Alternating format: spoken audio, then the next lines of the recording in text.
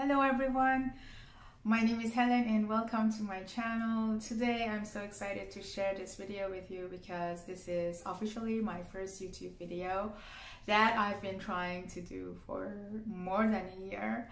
And I don't really have a specific topic for this video as other expert YouTubers might have, because I honestly can't name anything. It's just a little bit of background information about myself and to tell you the struggles and hesitation that I had to start my first video and overall my YouTube channel. So at the moment I am doing this video with my cell phone, actually my selfie camera. So sometimes I might look into the screen because it's a little confusing that I have to keep looking in the camera. I'm sure you understand. Also don't want to pause this video and stop recording and start again, because I just want to show you how there is the reality behind you filming yourself. Well, you might do so many awkward things that you don't really do when you're talking to your friend or when you're like in your normal life. So I understand that our voice and our face is weird to watch. For all of us, I'm sure that is same, but I think that we're gonna get used to it after doing a few videos and understanding that is normal, because we never heard ourselves in our voice, and we never watch ourselves, so it's totally normal. As I was saying, I'm not gonna stop and start recording here, or I'm not gonna cut most of the parts that I'm making mistakes and doing weird stuff. I want to include everything behind the scene in this video, just because I try my best to at least inspire one person or help someone who's the same as me and wants to start a YouTube channel or record herself or himself for any platform and hesitating to do that because of the mistakes that she or he making. So at least I can help that person to start and then understand that we all are the same when we are talking to the cameras. It's not normal. It's like so I am a chef, and I also bake at home as a hobby. I bake sweet treats, and I love eating sweet treats too. So the minute I bake, I try to share it with my friends and avoid eating them, but I still eat, to be honest with you. So if you're asking me why I'm not baking, making a YouTube video about baking and or cooking, because it's my job and I can have a lot of creativity with it. Well, the reason is that I normally work in an industrial kitchen, and I also cooked or baked for myself for my Instagram page for more than a year, and then I realized that I'm spending most of my time in a kitchen or in a indoor. And where I can go out and explore at least the city I live in. I couldn't do any of those things, so I decided to do this YouTube video for a topic rather than baking or being in the kitchen. Just taking a break from it, and hopefully that I can create other type of contents for my channel. So the funny thing is, it took me more than a year to sit in front of this camera and film myself. And I promised myself to do it in 2021, January 1st. But today is January 15 and I'm recording myself, and it took a long time to review and recap about how to start. And again, I went into the detail of what are those 6 successful YouTube channels, and what should I create, what videos people like, what videos I can create and I can keep up creating, basically. And again, I got into that research, and it took me 2 weeks, and it was hard to convince myself to sit here and talk in front of camera Today, this morning, I was in front of mirror. I was talking to myself all day long, in kitchen, in bathroom, everywhere. I was just practicing and practicing, and I think that they helped me actually, that I can record myself for now 3 minutes and without any, you know, huge mistake or like so I have to stop. And I only stop because the video it's now close to sunset, and video it was grainy and I didn't like the quality, so I had to record again. And so I just wanted to tell you that at the moment I don't know exactly what I'm going to create. I have a little bit experience in baking and creating baking videos, yes, but I don't know what are the challenges behind making other type of videos. So my goal is to create content about, you know, things like have more physical activities in them, like going out, walking, exploring the city, and sharing the city I live, which is very beautiful. I hope you come and visit one day.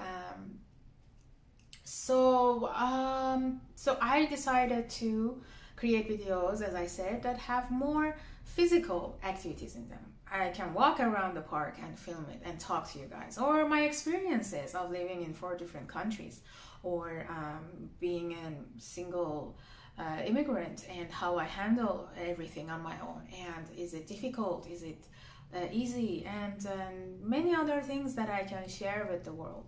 And also I wanted to share some of YouTube ideas that I learned throughout my research that you can do for your own YouTube channel if you want to start. And as I mentioned earlier, I suggest that you just be brave and sit in front of the camera and try to record yourself. If you cannot look into the camera like straight, like from the beginning until the end, it's fine. You can just take a break, look down. It's okay.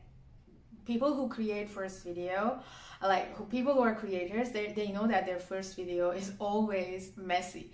And practice in front of mirror, and if it helps you, you can put a picture of your friend next to your phone, or just imagine that you're talking to your bestie, to whom you can tell your daily stories and or your future plans, you know, and then that will help you to be confident. I actually use that strategy. I imagine that I talk to my bestie Sarah. We talk every day and I explain everything to her and about my daily routine that I'm gonna do, things that I'm gonna do, and everything. So if you do that, it will make your job way easier. Also, if you're not comfortable talking to about yourself and sharing, I don't know, a video that you're not gonna pause, you're gonna include the mistakes in it, and you can you know do other type of videos. Like for example, I got a few ideas for you. Yes, I saw millions of ideas for YouTube in general, but first ones are difficult ones. For example, you can start with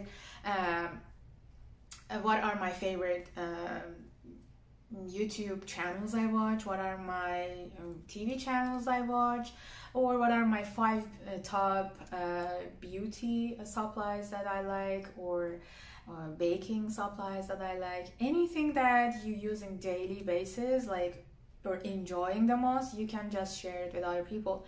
I'm sure there's at least one person who's interested to know, to discover your favorite things and be inspired. And, you know, for example, if you tell me you watch this show and I don't know about that show and I go and watch it and I like it too, I am definitely going to be connected to you, because me and you have one thing in common.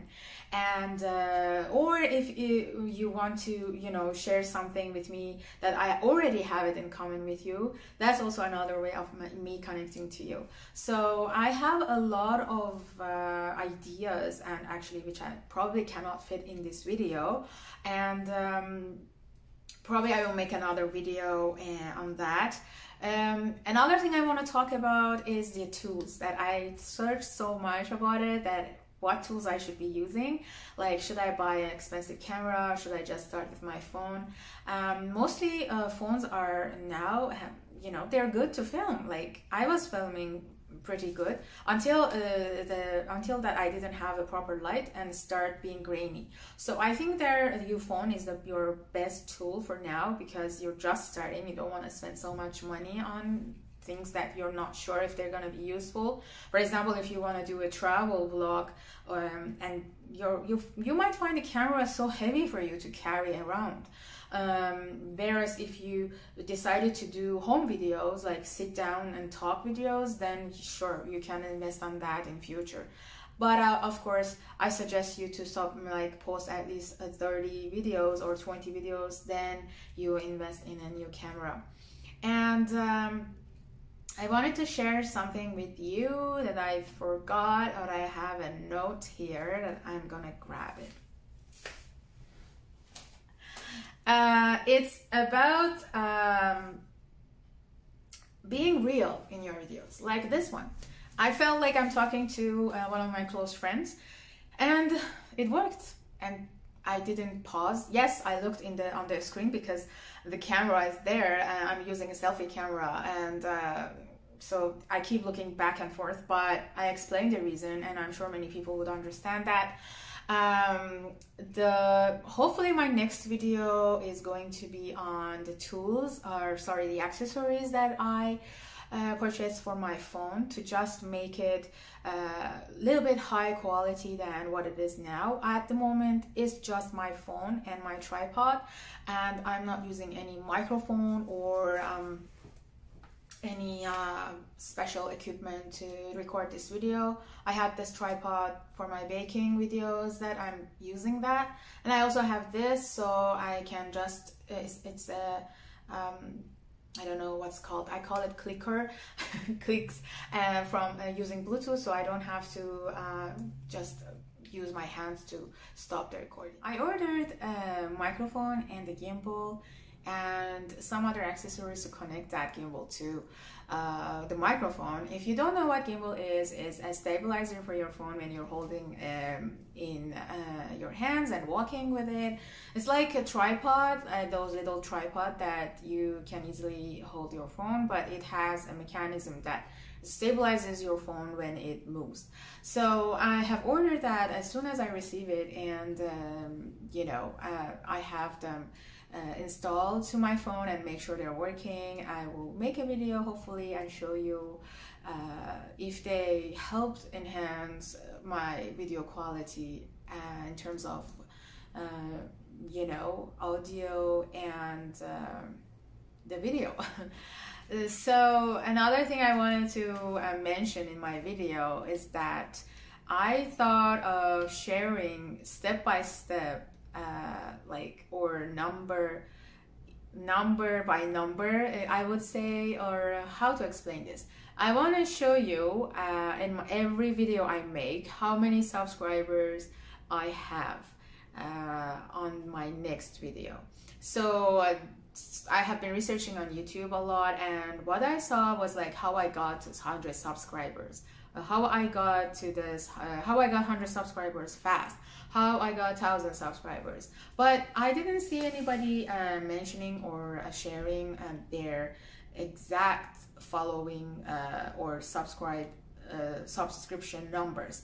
Like if I'm making this video here and I have 5 subscribers, and which I have 5 subscribers, and they're my like super kind and supportive friends, that they, as soon as they heard that I created a channel, even though I don't have any content, even I didn't have any content before, they just subscribed to my channel. So for now I have 5, and my next video I'm gonna share with you how many numbers are added to that, and let's say what things I did to increase that number from 5 to 10.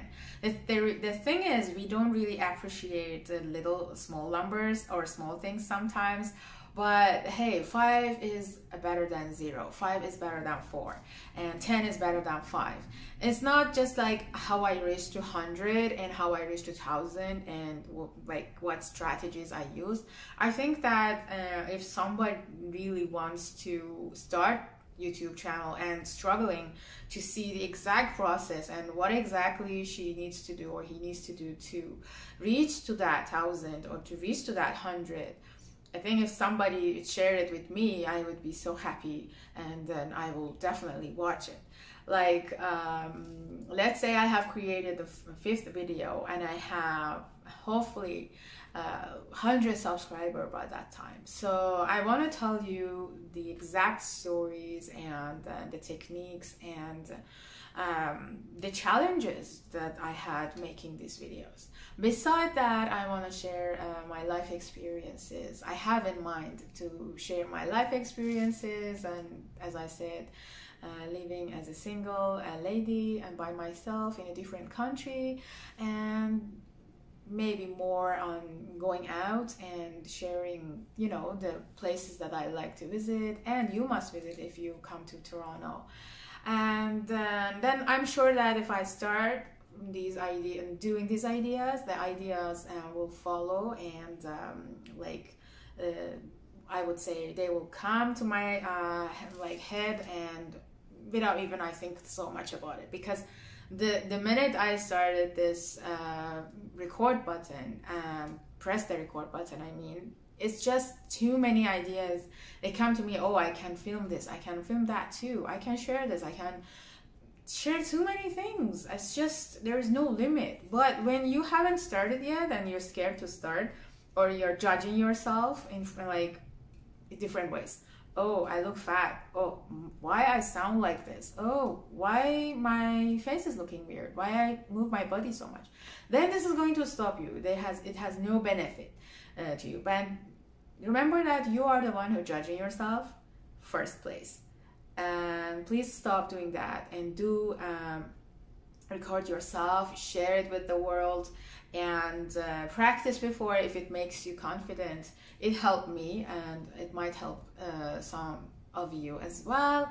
And long story short, I hope you enjoyed this video, and forgive me if I had errors and I wasn't looking straight into the camera, because it's over there in that top corner and I was pretty much looking here, which is the screen, and I see myself, and of course I want to see myself in the screen rather than looking like weirdly on that corner. So I hope you enjoyed this video. I tried my best to share all things I know and all the behind the scene, and like I tried to be real with you. And I'm sure you understand that, and you can feel that. I paused the video, I stopped the video a few times just because I wanted to, you know, come to close to the window and turn on the light, and but it wasn't too many times. It wasn't as I expected. I was expecting like bad, like I want to just maybe spend like 2 days on recording this video. It didn't happen. It wasn't like that. So I'm glad, and I hope you create the same video or similar video, and if you did, please share with me and let me know you got inspired. It will make my day. It will make me so happy. And if you have any ideas that you want me to make video on, or you have any questions about this video, or any opinion, good or bad, I'm open to ideas. And thanks for watching. If you like this video, please press that like button and subscribe to support me and push me forward in my new YouTube journey. And I will see you in my next video. Bye guys, stay safe.